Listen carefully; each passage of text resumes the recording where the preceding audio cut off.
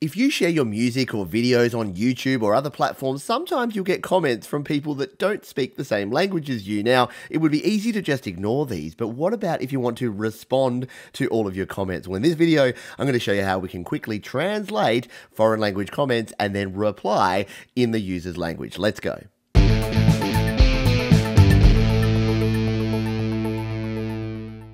Hi, my name is Pete, and this is Studio Live Today, where I help you create, record, and release your best music. Now, if you are releasing music, or you're sharing videos, or you're using any sort of social sharing platform, chances are that you're going to come across someone who doesn't speak or write the same language as you do. Now, I come across this quite often in Facebook, and Facebook is good because it will automatically translate. You can actually click to see a translation straight away, and then the other user can do that. Places like YouTube and other platforms don't have that, but there's an easy way that we can quickly translate from one language into another and then back again so we can be communicating with everyone that is commenting on our videos. And what are we going to use to translate? Why, Google Translate, of course. So we're going to go to translate.google.com. And if you haven't used this before, it is super cool. It allows you to translate from one language to another, and then you can write a reply and translate it back again. So let's go over to YouTube here, and I'm going to grab the comment that I want to translate, which is this one here. We will highlight this,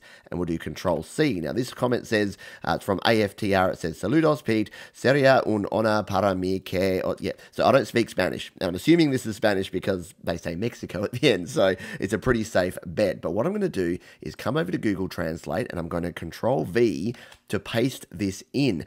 And what you'll see there is it has automatically translated that across, and it's even detected the language there. So you can see there, Spanish is detected. So you don't even have to tell it what language it is.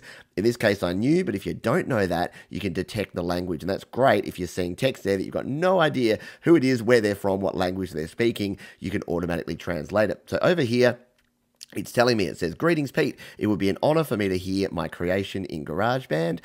Thanks for all your knowledge you share. A follower from Mexico welcomes you. So I'm assuming this link is to their Facebook, not their Facebook, their YouTube page, where I'll be able to check out their music and their GarageBand creation. So I'll go ahead and check that out at a later time. But it's telling me here that they want me to check out their video. And then it said, thanks for the knowledge you share. A follower from Mexico welcomes you. So that's very cool. And I could just leave it at that going, yay, I now know what they said. But if we click on these swap buttons in the middle here, it's going to flip it around and it's going to put English on the left and Spanish on the right. So now I can actually reply. So let's go, hello, my friend. So it's got, hola, mi amigo. Thank you for your kind words.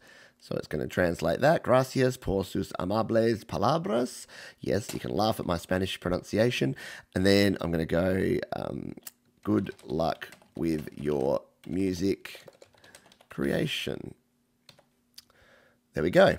Buena suerte con tu creación musical. Again, feel free to laugh at my pronunciation, but I'm giving it a go, all right? Okay, let's copy this in...